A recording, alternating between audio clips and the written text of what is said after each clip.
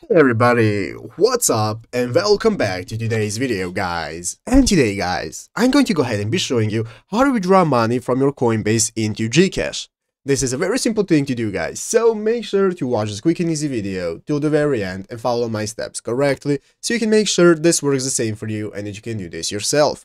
But yeah guys, let's get straight into it.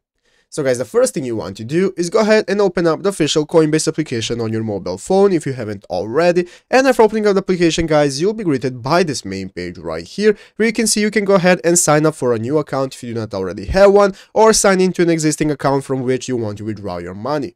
So after signing in guys, then you'll be greeted by this main page right here, which is the home page of the application where you can see all of your info, you can see your balance, you can enter in portfolio, your prices and so on.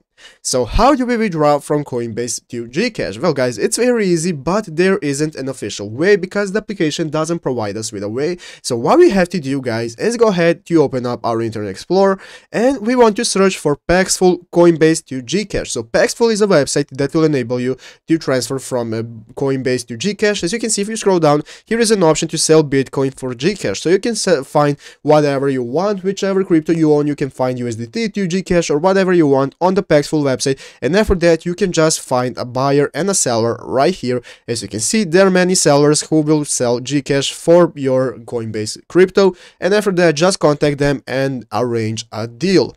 But yeah guys, basically that is it, how to do it. So I hope this video was helpful. If it was, make sure to leave a like, subscribe to the channel. So guys, thanks for watching, take care and bye.